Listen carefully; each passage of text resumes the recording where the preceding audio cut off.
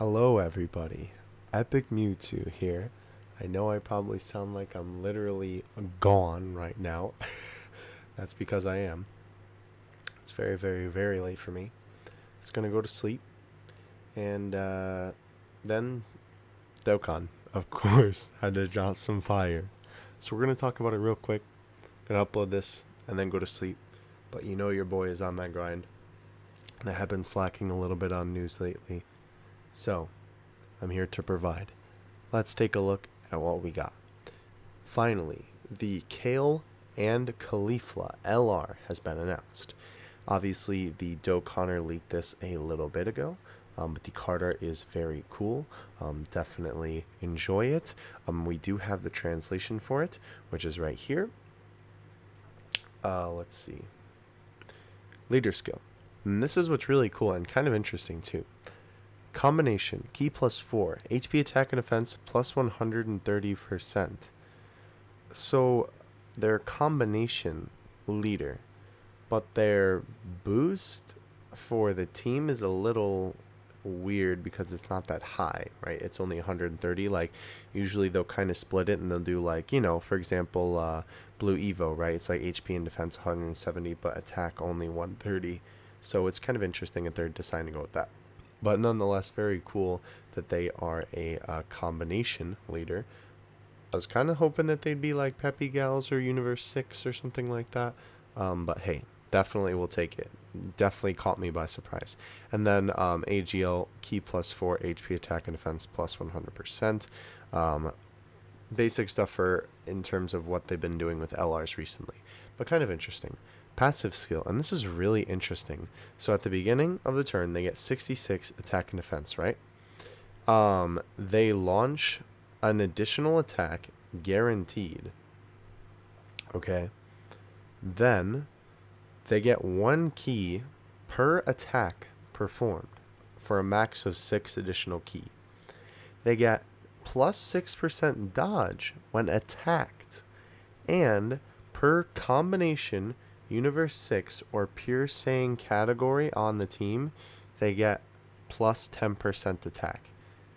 This card is so interesting because what makes it so interesting is just, it's sort of obvious, but their attack and defense, like regular passive, isn't super incredible just baseline, right? But all of these other factors adding into it really make them an interesting unit, and I love when they make more dynamic units like this. So very, very cool. I know I don't sound enthusiastic in the slightest, but trust me, I am. I was freaking out about it when it first dropped. Mellowed out. By the way, unfortunately, the reason why I know that translation was done by some random person, by the way, shout out to my man here, whoever you are, shout out to you, my friend. Unfortunately, no one is awake to do translations who would normally do it, i.e. Goresh or Talon or whatever. So unfortunately, we don't have translations for the other 2 cards that got announced for a brand new Caulifla, and we're assuming it's free to play considering the team cost. If translations, which I'm sure they will, go up by the time I wake up, and you're watching this video then, like tomorrow later in the day, check the description and I'll have it updated by then when I wake up and the new translations come out. We also do have a new Kale as well. Very cool that we finally have a base form Kale. We don't have one now, do we? No, we might have an SR. Anyway, I'm too tired to think. Give me a break for this one, my dudes. Nonetheless, though, still very cool that we're getting that. Now, their super attack is so good. Here, wait. Let me make sure we get. Oh, also here, let me mute the volume so you're not breaking your ears. It is so good. So good, dude. Look at this. So, yes, that is their, but, oh, it's so cool. Dude, their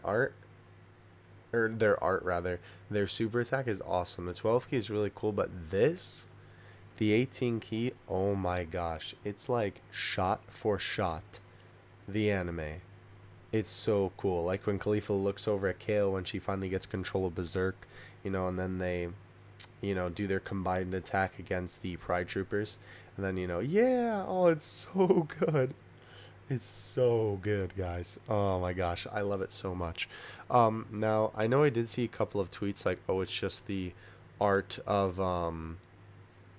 the already existing, free to play Kale and Caulifla." But here's the thing, right? For the moment that's occurring, that's the pose that they're in. So if they're gonna make a card based on that moment, they can't necessarily like change the pose, really. You know what I mean? Because it's like, the staple. Like, when you think of like, Vegito going yo sha, you don't think of any other pose, or you can't change the pose. It says yo sha pose. You know what I mean? Anyway, regardless, though, I love the super attack. I think it's really good. That is it for now. Like I said, we unfortunately don't have the information for the other units down here. Again, when I get it in the morning, I will throw it in the description below. So if you're watching it later tomorrow, or watching this video later tomorrow, go ahead and check the description.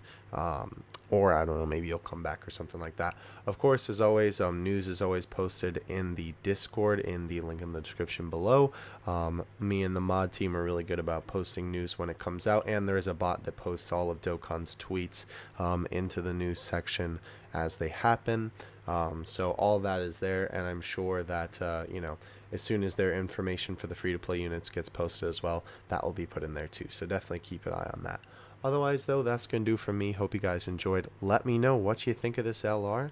I definitely think that they're really interesting, and I think it's really cool. That, again, they're doing a sort of more dynamic card. I really like that. I really like when they make cards unique. I'm definitely going to try and summon for these guys. By the way, yes, these guys are summonable. I don't think I mentioned that, but anyway. I'll catch you guys in the next one. I'm going to go to sleep. Have a good night.